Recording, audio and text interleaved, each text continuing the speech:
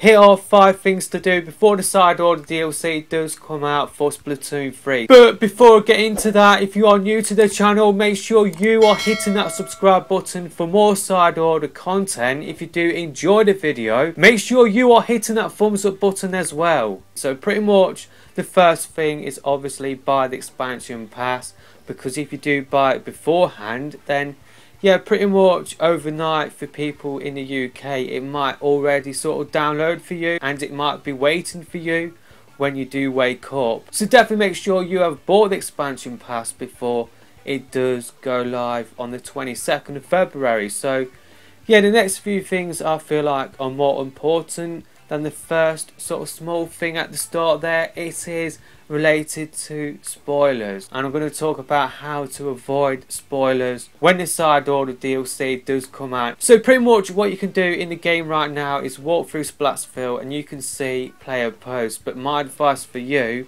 is to turn that off by following the steps that you will be seeing in the video, because I'm sure there will be someone that will get to the end and then will post a spoiler, and then it will get shown to you even if you don't want to see that spoiler. So yeah, my advice is to turn that off straight away. Another thing to do is obviously when the DLC does come out, stay off social media, stay off YouTube. But if you have to go on X, then yeah, there is a function where you can mute side order. So pretty much if you click on your sort of circle logo, if you go to settings, and privacy, and then you go down all the way to block and mute or something like that, that is what it does say on X, then you can put in side order.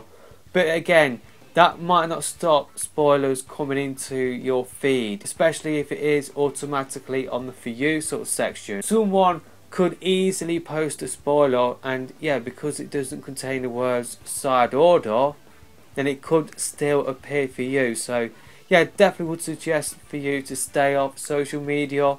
But if you have to go on it before you do complete the single player DLC, then definitely mute the words side order, mute anything related to that like Glenn Fiddler, Marina, Lil Judd. Hopefully that will sort of help you out a little bit. And yeah, definitely would suggest for you to stay off YouTube, because even if you like subscribe to someone like myself who will not be posting any spoilers, it might pop up in the recommendations to the side. And definitely don't look in the comments as well in any sort of Splatoon videos, because someone will inevitably spoil it. The next thing is, if you are bothered about completing the catalogue, then I'll definitely suggest for you to do as much of the catalogue as possible, because obviously at the end of the month you will be busy playing the side order DLC, and we will be getting a new catalogue on the 1st of March. We will be getting the Splatfest soon, so that will help you out a little bit. But yeah, if you are bothered about completing the catalogue,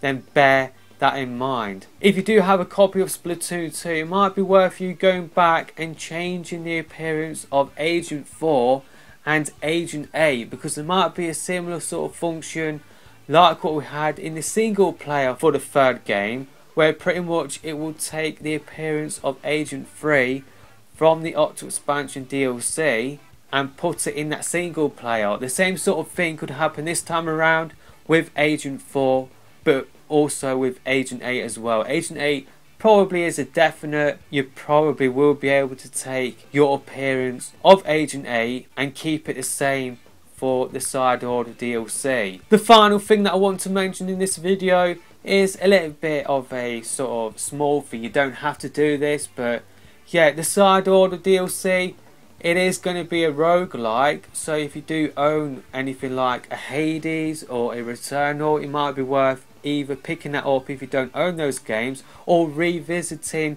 roguelikes to sort of familiarise yourself with the mechanics that they do have, because obviously roguelikes are completely different to what we have seen so far in this series.